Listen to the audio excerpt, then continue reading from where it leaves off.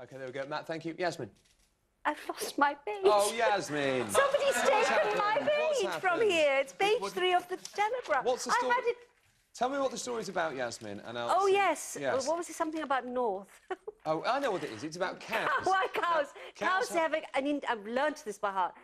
On page 3 of the Telegraph, they seem to suggest that cows face north instinctively because there's some sort of they've got a magnet, a kind of compass in their heads. A compass. They have a compass in their heads. Yes. Not literally, actually a compass in their head. Can somebody tell me why we care about this? Oh, well, Matt Baker, you're from... Just a minute. Hey, I'm from Farm and Stock. Yeah. This is big news. This is big news.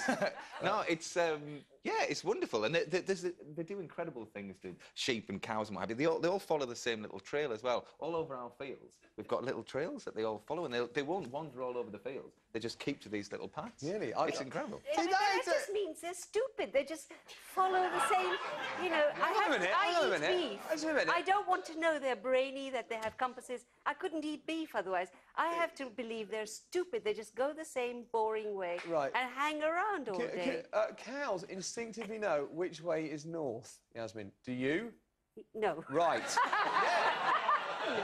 No, never have done, never will. From the cow's perspective, you're stupid. Probably. Probably.